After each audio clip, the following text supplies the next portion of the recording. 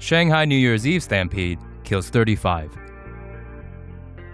At least 35 people were killed in a stampede at New Year's Eve celebrations in Shanghai on Wednesday night. The stampede took place at Chenyi Square in Shanghai's famous tourist attraction, the Bund. Chinese media reported that the stampede began after 11:35 p.m. when some people threw pieces of paper that resembled US dollars from the windows of a nearby building called Bund No.18.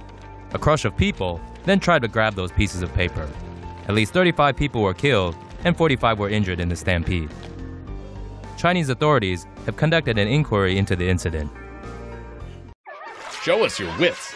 Comment at TomoNews.net.